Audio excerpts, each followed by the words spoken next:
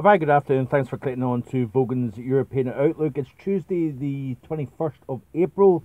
Of course, high pressure and beautiful weather has been dominant across the British Isles and the near continent, including France, over the last 4 weeks. We could be seeing change as we go through the next week to 10 days.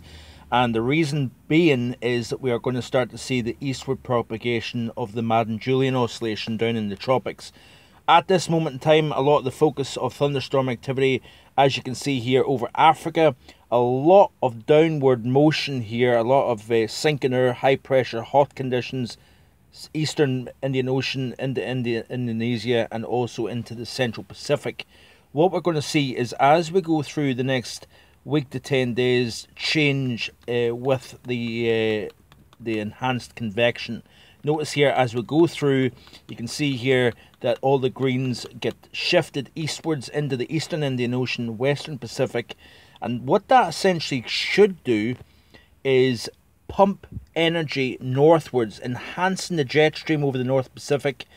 And while the jet stream has been very weak over the North Atlantic, rerouted north, rerouted south, what we could start to see is with this shift in convective energy from Africa to the maritime continent, you're getting a setup similar to what we've seen back in the winter season, and that is a more strengthened North Atlantic jet stream. So if the jet strengthens, the area of high pressure that's been so dominant will push south, and therefore we're going to see low pressure, not high pressure, but low pressure replace over Iceland here.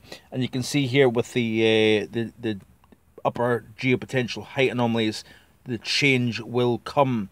This is the 250 millibar wind, so this is the jet stream level, and you can see here by the time we get into the early part of May, so this is Saturday the 2nd of May, the jet stream is stronger and bringing areas of low pressure, wet weather back into the British Isles. How long this setup continues for, I do not know, but I'll have more in the written text. Bye for now.